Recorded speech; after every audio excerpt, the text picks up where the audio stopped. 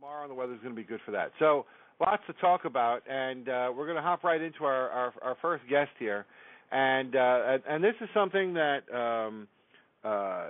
you see around here every once in a while. You'll see the no-cost mammograms.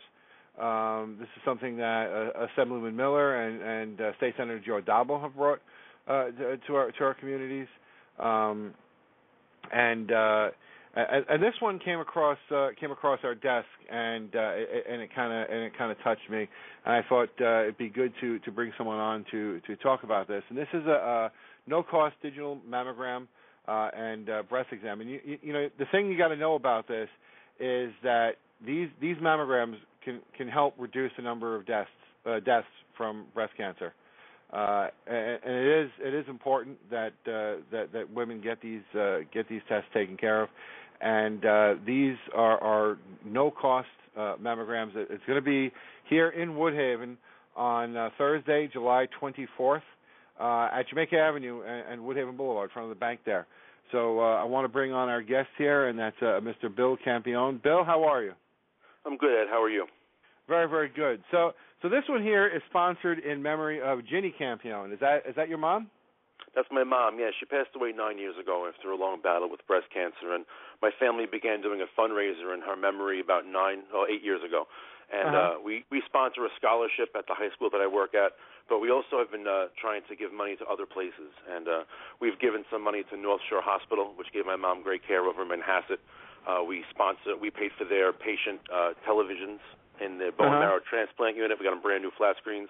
We gave them wigs and scarves and turbans for women who maybe couldn't afford to have that extra accoutrement during their treatments. And so now we've turned our attention to something a little bit different, and this year we're going to sponsor a mobile scanning unit. That's terrific. And like I said, we've had them in our community over the years, and you know, people have gotten the word out and told people about them. But this one really touched me in that it actually puts a name to it, which I think is interesting. Tell us a bit about your mom. What would you like people to know about your mom? Well, you know, she was probably the most compassionate person that many people have come across. And that's one of the amazing things about our fundraiser. It really hasn't gone beyond friends and family. These people come back every year and spend their hard-earned money on raffles and on a ticket, mostly in memory from my mom. And, you know, people who will come out and recognize her memory 9 years after her death, it's pretty impressive, the stories they tell. It's always a nice way to remember her because people come out and just tell a million stories about how Ginny was always there for them. People tell stories about how she would come home straight from a chemotherapy treatment and she would go visit friends who needed help somewhere else. So that incredible spirit is kind of what we wanted to live on and why we work so hard to give money to people who can use it and to give us organizations who use it in a really helpful way. That's real nice, and it's nice. You know what you're doing here. Again, you're providing a service in your mom's name, and so that your mom is still, you know, being compassionate and providing that service, and again, it's spreading the word. So what do people, for people who hear this, how can they sign up for it? What do they need to know? Well, there's two ways. The easiest way, I'm sure, is just to make a phone call. The number is 877-628-9090, and they can sign up to make an appointment for that day. The truck will be there from 9 to 4. The other way, if they'd like, they can go into the bank. The Queens County Savings Bank has been extremely helpful. It's kind of symbolic. I grew up in Woodhaven. I lived there till I was 18. Then I went off to college. My parents were there from the day they were married in 1972 up until about the year 2000. And my mom worked at what was then Columbia Bank for many years in the back in human resources, and she forged some great relationships. And for many years, I still have an account there 20 years later. And wow.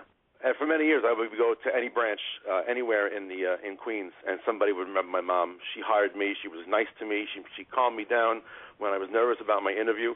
And so having the scanning unit outside of what is now Queens County Bank had a nice symbolic meaning. And the new bank manager actually was somebody my mom hired, so she's been especially helpful. So you can go into the bank, ask for the manager, and I'm sure they can provide you with the information you need, if not a sign-up sheet.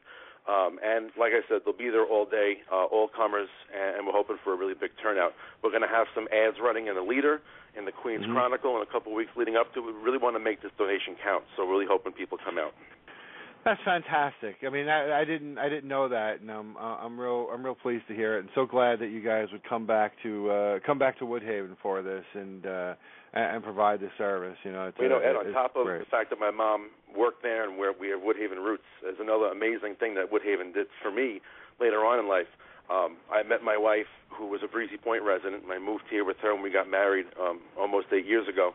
And after Sandy happened and we were pushed out of our house for 9 months, they had a Christmas celebration with donated toys and just a whole bunch of things from a bunch of neighborhoods around Queens and Brooklyn. And Woodhaven was amazingly represented by people who came out and gave wonderful. their time and their money and their effort. And it made me feel very special that the place that raised me, that reared me, was still a big part of my life in such a special way. And so the people of Woodhaven are just as much a part of this as my mom is. That's wonderful. That's so great to hear. I got me a little choked up there. That's good because I know a lot of people were involved in that, and that was really great. So again, the date is Thursday, July 24th from 9 to 4. Will you be there that day? I will be making an appearance probably in the middle of the day. I'd like to be there to meet the people from the American Italian Cancer Foundation who provide the truck. I'd like to hopefully see how our turnout's going. I will definitely be around. Yes, I want to make sure that I'm there. Drop me a line and let me know when you're going to be there, and I'll make sure I come down and we say hello. That would be great. Thanks for the time. I really appreciate it. All right, Bill. Thanks a lot. Bye-bye. Bye-bye. And that's a great that's a great story. I love hearing that, and that's something we'll love to share. You know what? I had seen that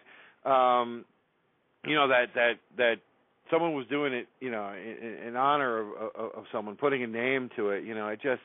That kind of touched me. You see these things all the time, but this one just had a different feel about it, and boy, sometimes you get that hunch about something. You say, hey, that might be something something good, and that was just phenomenal. That was really nice. So anyway.